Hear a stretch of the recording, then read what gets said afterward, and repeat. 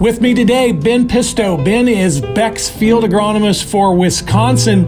Ben, let's talk a little bit about harvest update for Wisconsin, the area you covered. How far along are you on harvest as we speak today? Well, as of right now, we are still way behind compared to usual. If I had to take a stab across the state, it varies a lot depending on what corner of the state you're in. But I would say as of right now, about 25% of the beans are harvested and probably 10 to 15% of the corn. So about half the pace of normal. Is that due to the delayed planting? And if so, how did that cold weather impact what's happening in Wisconsin right now, Ben? Yeah, so it really is. Basically, the delay in planting is exactly what we're seeing as the delay in harvest. So it does kind of make sense.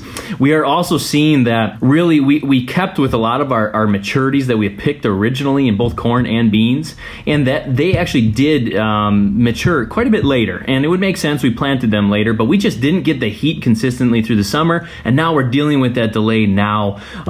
So a lot higher moistures in both corn and beans, and it's kind of a waiting game for some guys, especially if they don't have the drying facilities. How are they going to deal with the frozen crops, Ben? What do they have to do? Yeah, so the frozen, that's the big thing, and I really don't know if growers quite realize the impact of the freezing we had last weekend. I was looking at a lot of fields this week, and a lot of corn and even some soybeans fields, they actually froze prior to their full physiological maturity. So guys are going to realize when they get into some of these late planted fields, they start combining, the moisture's really high. Unfortunately, if it froze before black layer and corn, it's going to be really hard to get that stuff to dry down until we get some real hard freezes. So be prepared for that. If you get into some fields high moisture, it may have froze before it black layered, especially in corn. What about yield levels, Ben? What are you seeing in your neck of the woods? What are you hearing? What do you think it'll be when we're done? Give me your thoughts there. Yeah, so yield levels, highly variable.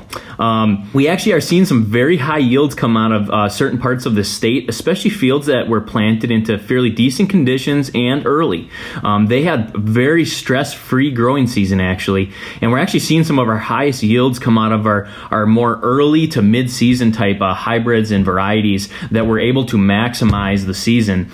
So we are seeing some 250, 260 bushel corn under irrigation in northwest Wisconsin and even down in southwest Wisconsin. So very good. There are some disappointing soybean yields out there. Very high white mold pressure, especially in the northwest and southwest corner of the state. So that's taking 10 to 15 bushels consistently across some of these fields. So very isolated, good fields. Unfortunately, I think on the soybean side, I think we're going to be a little bit disappointed just because of the late planting date and some disease pressure. Corn is going to be hit and miss depending on where you're at. I think variable is the rule of the summer of 2019. Depending on where we go and who we talk to, it seems like that's one of the most common words we hear. Absolutely. With me today, Ben Pisto, Wisconsin agronomist for Beck's Hybrids. Thanks, Ben. Appreciate it. You have a safe harvest. Yeah, thanks, Jim.